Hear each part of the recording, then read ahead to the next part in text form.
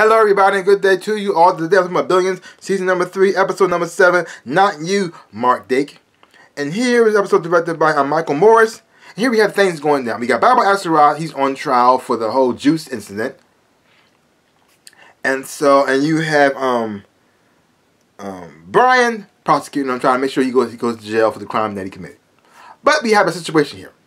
Because of this, Wendy got involved, and she could go to jail, and Wendy goes to jail, Chuck to go to jail too. So it made two people who do not like each other to work together. So now you got Bobby, Wendy, and Chuck working together to make sure none of them goes to jail.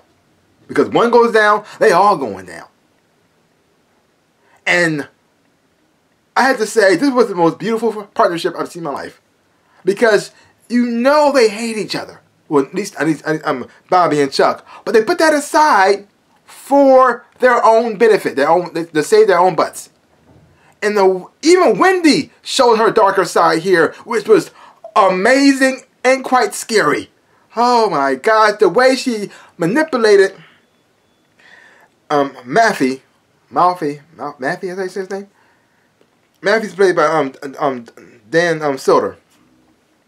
And she knows from all her sessions that he has a little crush on her.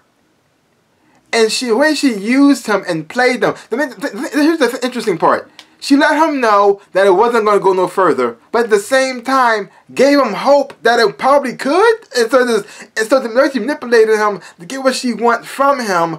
Oh, it was like a puppet master. This dance little puppet, dancing on little strings, and she used her sex appeal in a way that was just scary. Oh my gosh,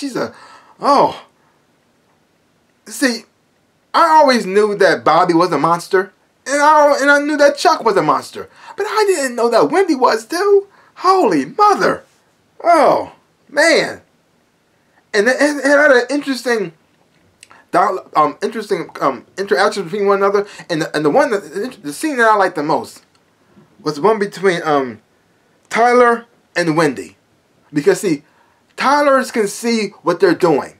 Even though she's not involved, she's kept on the sidelines, but she can see certain things because she's very smart and she's very observant. She's like a robot. But she can see what's going on. She might not have all the details, but she picked up certain things, and she noticed how they kept trying to go from the Malfi and try to get things from him and try to manipulate him in a certain way. She said, whoa, whoa, whoa, whoa, whoa. I like Malfi. He's the one who supported me and helped me get to the position I am now. And you're gonna try to use him for your lies? Like, nope, not on my watch. And so when she confronted Wendy, now she didn't quite outright and say, "Leave Malfi alone, okay? Don't you try to manipulate him to get what you want. I know what you're doing." No, she didn't say that. But she talked to her in a way that let her know that's what she was saying, but not quite saying it. But Wendy got the point. And then Wendy responded in a way saying, "I understand what you're saying, but I'm gonna do what I want anyway." But it's like very interesting and it was intense too, because they both weren't saying what they actually were meaning, but you understood what they were saying in the meaning of what they were saying. Did that make any sense? I'm not quite sure, but still, nonetheless, I got what they were doing, and it was done so beautifully. The episode has some humor in it as well, which I did enjoy. This episode was intense. Because you knew they were going to get off. That wasn't the issue. Just seeing how they was going to do it was just so beautiful. And then you have Chuck, who has the most biggest balls I've ever seen in my life. This guy went to the doctor, Dr. Gilbert, who's played by Seth Burish. He went to Dr. Gilbert, and he manipulated him to try to frame Bobby. But then he used those same tactics on him, and then he prosecuted him for it. What is happening? And the doctor knew he's guilty, but he couldn't say nothing about it, because the most important part is he actually was guilty of something else too. So oh my gosh, this episode was amazing. Oh my gosh.